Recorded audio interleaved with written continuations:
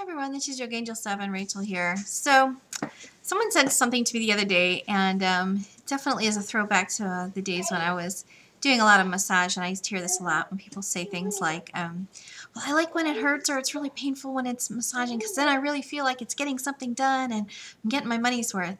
And actually, it's kind of the reverse. And there are some certain responses that the body actually has to pain that you're kind of being tricked and fooled if you think that just by receiving something, a touch that's painful, that you're going to get better.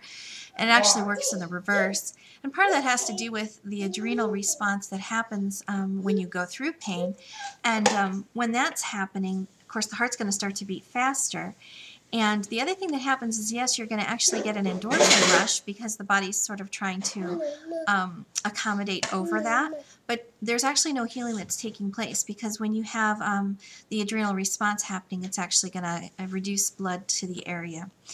And it might feel better just because you are so, your nerves are so overstressed that you are touch starved. If you go slower and go lighter for a longer period of time over short bursts, like several times a week actually, doing 10 to 20 minutes each time, it's actually better for the body.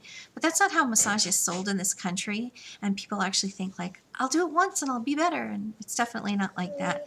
So I wish that more people knew the techniques that I've been able to learn, because it's hard for me to even go to somebody else. Oh, I guess the baby wants a banana. So I better get going. Talk to you later, and I hope everybody gets a good massage.